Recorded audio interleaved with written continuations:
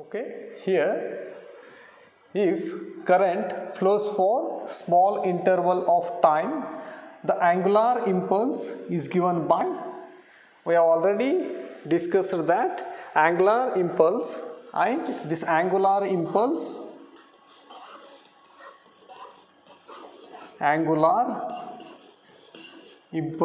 is equals to tau into dt. It is the small period of time. This is the torque, and we have already calculated torque, and it is given by N into B into I into A into dt,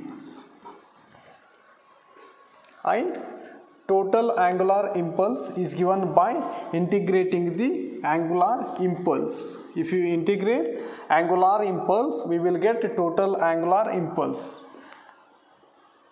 Total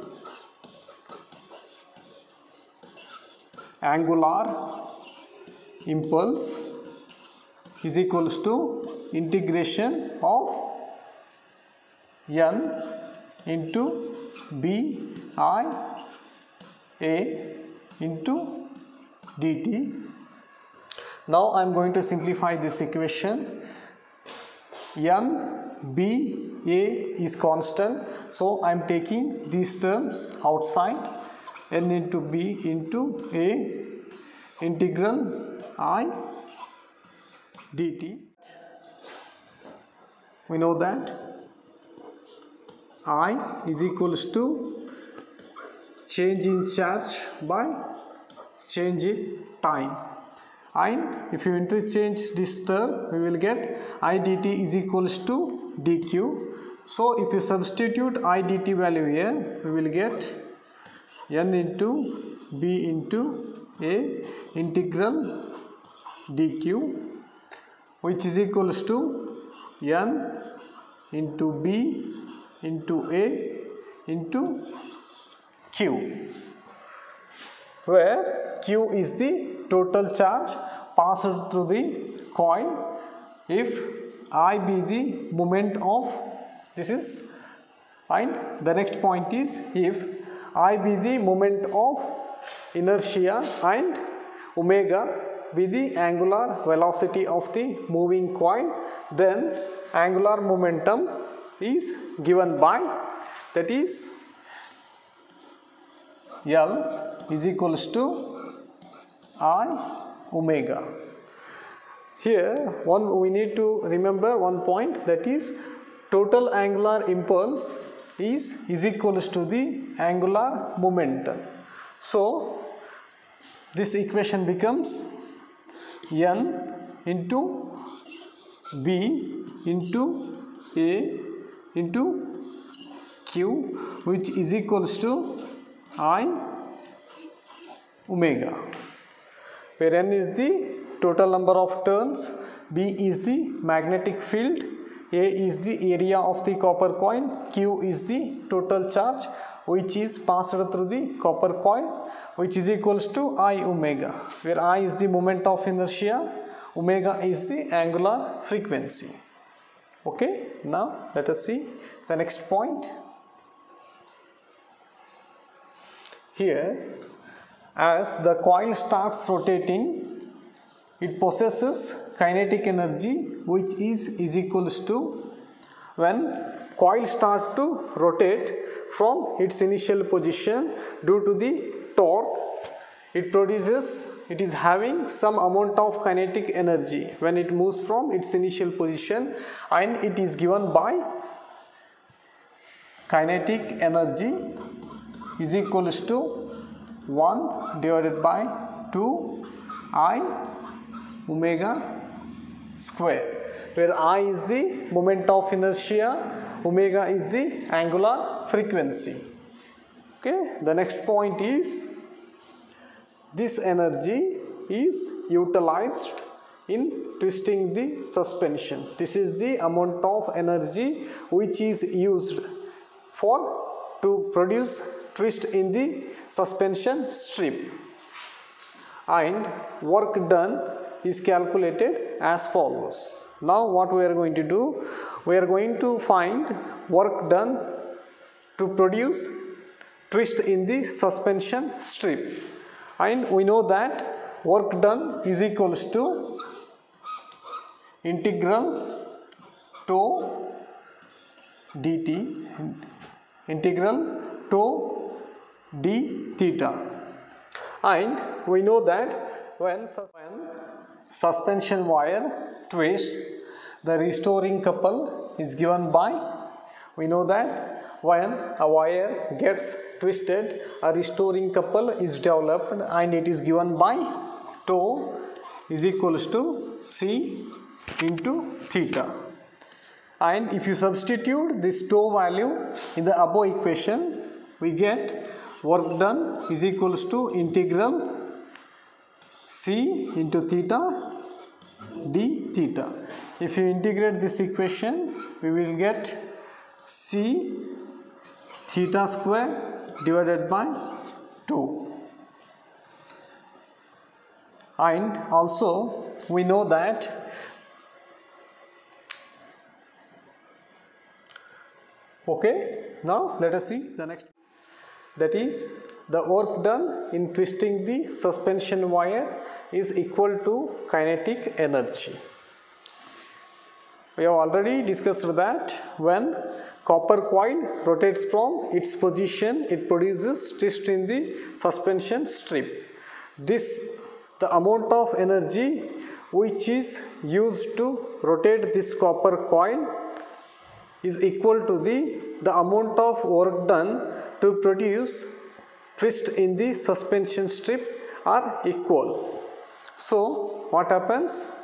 The amount of kinetic energy which is used for rotation of copper coil is equal to the amount of work done which is created in the twisting the suspension wire, are both equal. So we can write kinetic energy, that is 1 by 2I into omega square is equals to the 1 divided by 2 C into theta square. Here 1 by 2 gets cancelled. So this equation becomes I omega square is equals to the C theta square. And we have already calculated I omega. Now let us see the next point. Here we have calculated I omega square is equals to C theta square, and we have already calculated that I omega is equals to N into B into A into Q. If you interchange, if you scale this equation, we will get I square omega square is equals to N into B into A into Q whole square, and I omega square is equals to N into B into A into Q whole square divided by I. If you substitute I omega square value in the above equation, we will get N into B into A into Q whole square divided by I is equals to C theta square. Now I am going to interchange terms, and I will multiply in this equation, multiply and divided by C. Then we will get N into B into A into Q whole square divided by I, which is equals to C square theta square divided by C. And if we interchange terms, we will get N into B into A into Q whole square divided by C square theta square, which is equals to I divided by C. And we can write this equation N into B into A into Q divided by C theta is equals to square root of I divided by C. Okay, now let us see next point. Here the time period of oscillation of moving coil of moment of inertia is given by T is equals to 2 pi into square root of I divided by C. Here, if a current I flows through this copper coil in the presence of magnetic field, this copper coil starts oscillation, and we can write this equation, that is oscillation. We can write the time period equation for oscillation, which is equals to T is equals to 2 pi square root of I divided by C, and we have already calculated square root of I by C value, which is equals to N into B into A into K divided by C theta. If you substitute this value in the above equation, you will get time period is equals to 2 pi into N into B into A into K divided by C theta.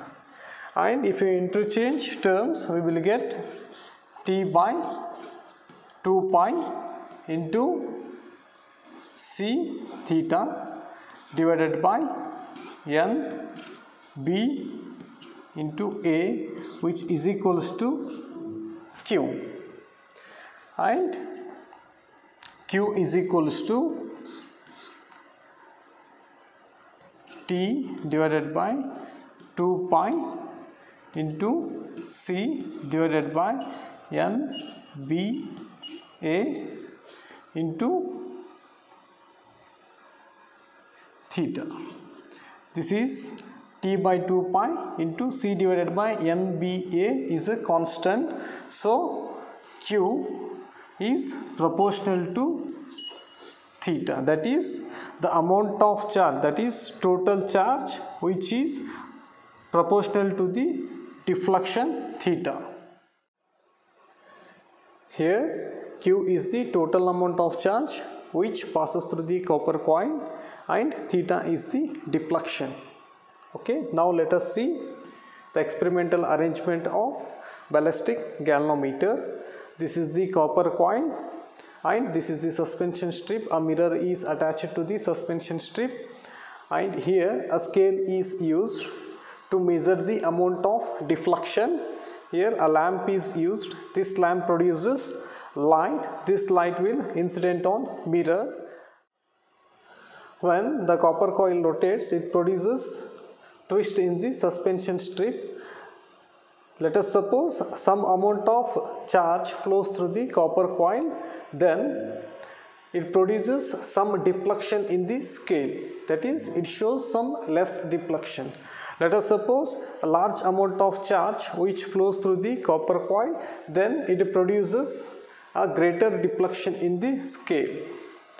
This deflection gives us theta value, and the amount of charge which flows through the circuit gives Q value, that is the greater the charge flows in the copper coil, here we can observe the greater deflection. If less amount of charge flows through the copper coil, we are going to observe a less deflection in the scale.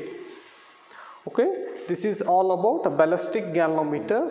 So far we have discussed principle, construction, working and theory of ballistic galvanometer. Okay.